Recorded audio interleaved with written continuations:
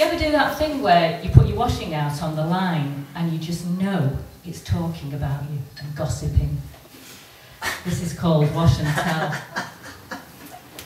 Last night's scarlet dress, pegged out, is gossiping, passing my night before along the line, word by whispering word.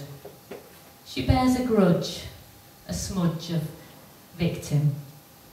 She is a slash of crimson, girl giggling, wind flirting, fabric rippling, whilst my indiscretions, secret sessions, never learn my lessons, are flung from peg to prattling peg, alerting the neighbourhood wash.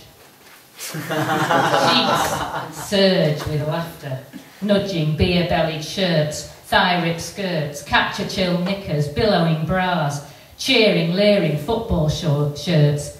Did she score?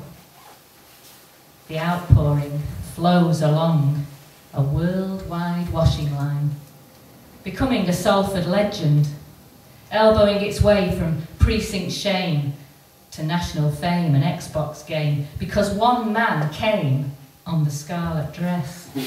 Didn't ask her permission before he left his mess.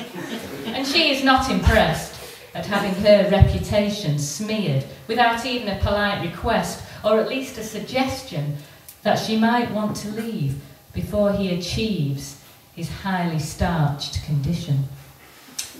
Didn't the powder promise to banish all stains and germs, even accidental spillages of sperm in a low temperature spin or a rubber-gloved hand job?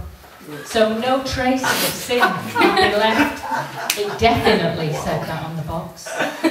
Whiter than white lie. Even with optical brightness, it couldn't eclipse my hard water one-nighter, or remove all traces from my lady in red, an unwilling victim on an unwashed bed, with her fabric-softened lips, her even at 30 degrees hips, swivelling as she strips down my reputation and spreads it around that I don't do good, clean fun. It makes my colours run for their lives in the sleazy breeze. Next time, I will go out naked and peg myself out to dry.